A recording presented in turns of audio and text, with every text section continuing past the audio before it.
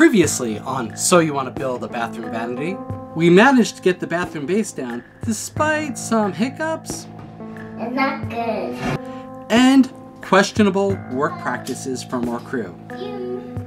Elsewhere, Victor, the evil rabbit, is plotting to take over the world.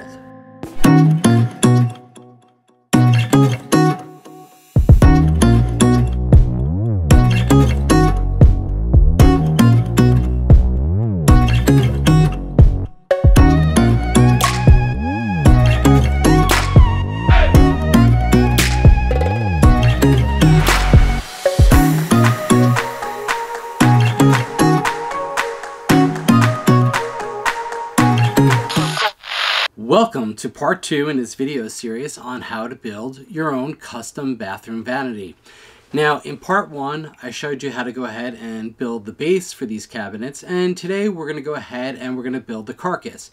But if you haven't seen part 1, I will go ahead and I will link the whole series up here just in case maybe I made some videos after this and before this and you want to see both of those. Or more than both of those. I guess it depends on how many videos are in the series. Anyway, on to today's project. We're going to go ahead and I have a new set of plans for the carcass. And we're going to follow these and we're going to build a basic cabinet carcass. And it's pretty easy. I'm going to go through it step by step. So if you're an expert, you might want to skip ahead. But if you're just learning how to do this for the first time, like I am, then you might want to follow each step pretty carefully. If you're worried about some random guy on the internet trying to show you how to build a cabinet carcass, you should be. But in this case, it's okay because I've hired a crack team of consultants to both design these plans and to help with the construction. Now, they may seem pretty young, but I grilled them with some pretty tough questions. Where's the sink go? Oh no. Dan. And they seem legit. So with that settled, let's go ahead and start building this carcass. Now, the first thing you should do is head on over to the website and download these plans and print them out so you can follow along. Now, these plans are specific to me, but it should be pretty easy to customize them to your own use. These plans for the cabinet are a little low because I'm building a cabinet carcass that's going to support a vessel sink. But if you're not using a vessel sink, the standard to go by is that your finished counter height should be somewhere between 30 and 35 inches. But it's your house, it's your vanity, do whatever you want. Now that we all have our plans, let's go ahead and start breaking down a piece of plywood and getting all the components ready. So there'll be 2 top stretchers, 2 back nailers, a bottom, 2 side walls, and 2 inner walls.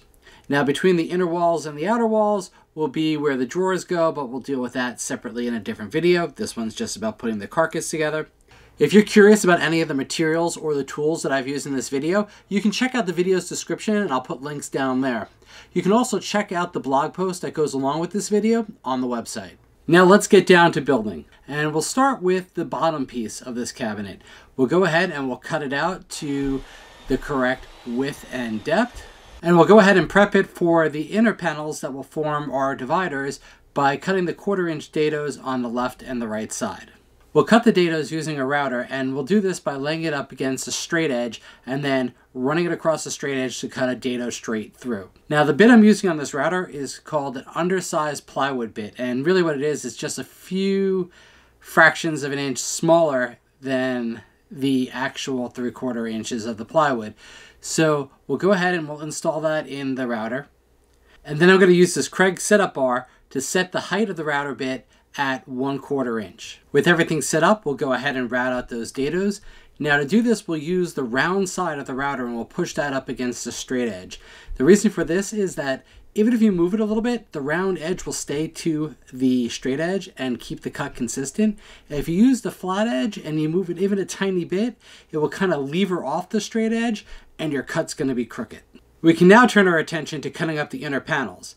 Now they start out pretty easy because all you need to do is cut out a rectangular panel that fits your height and depth. You do need to be careful that you subtract off enough that you can put a 3/4 inch stretcher between the outside panels and just above this one.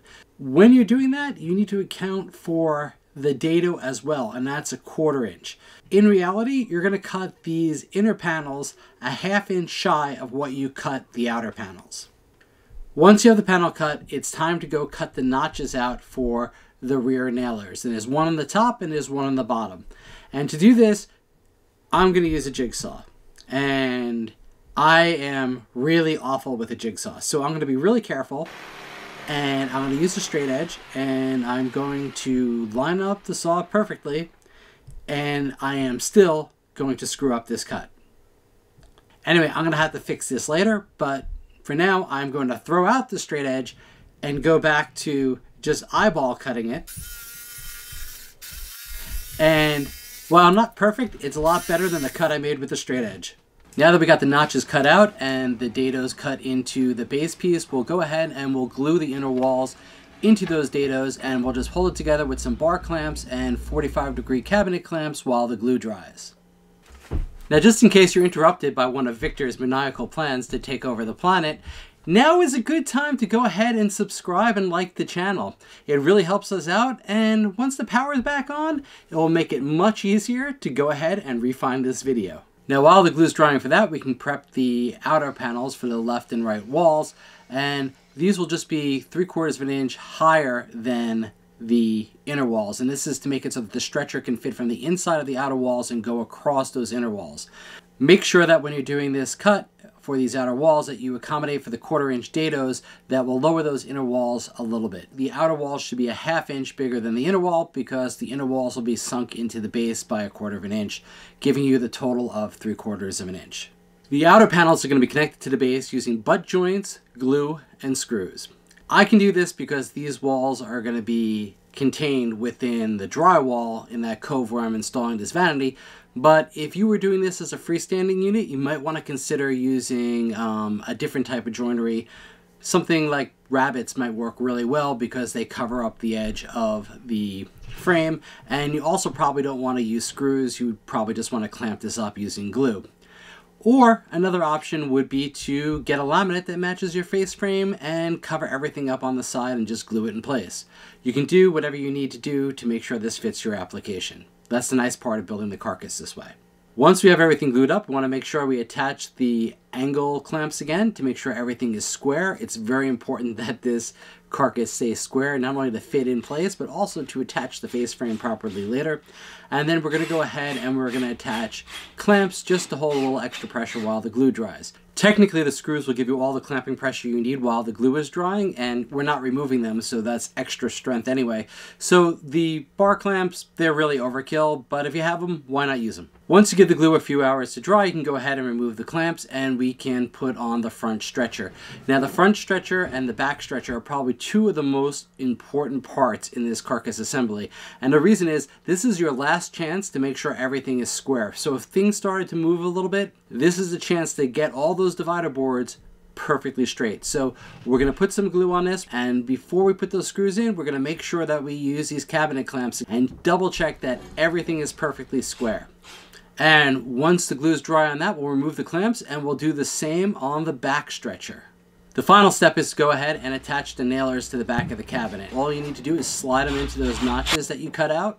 And then you're just going to go attach them to the frame the same way you attach the stretchers, by using some screws and a little bit of glue.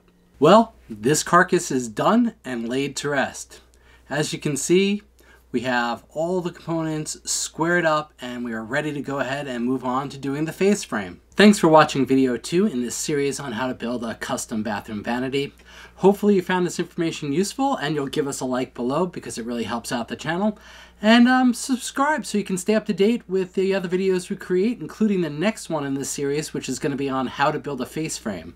As always, if you have any questions, make sure you leave a comment down below, or go check out our website and the blog post and leave a comment there as well.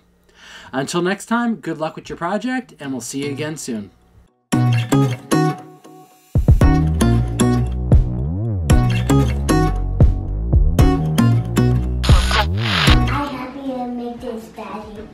Mommy, look what I made.